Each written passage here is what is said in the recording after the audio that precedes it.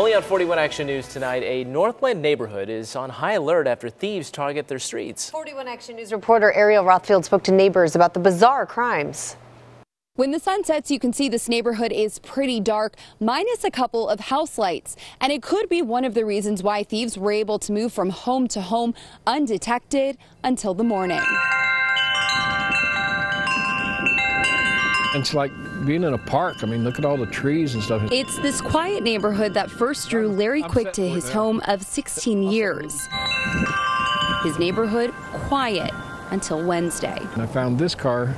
Looked like somebody probably used a Slim Jim on it. And then I was turned around and go back, and I noticed that my gate between the house and the garage was open, which I never leave open. The next thing to catch his eye, footprints on the door to his garage. Someone tried to break in without any luck, popping open his shed instead, taking off with some of his wife's tools. 2 weed eaters, leaf blower, and a gator chainsaw. This despite all of his lights. I've got that light there. I've got a light on the back of the house coming out of the door. I've got this street light, and I've got another light there. Across the street, his neighbors targeted too. Usually if they use a Slim Jim, you'll see something along in this area. Both of William Jones's cars had been locked, broken into, rummaged through. Everything's been removed from the glove box, the center console, and everywhere else in the vehicle. He's still trying to figure out what exactly is gone. It looks like they were searching for something in particular, but I don't have a clue what it would be. As for Larry, he's hoping whoever left the prints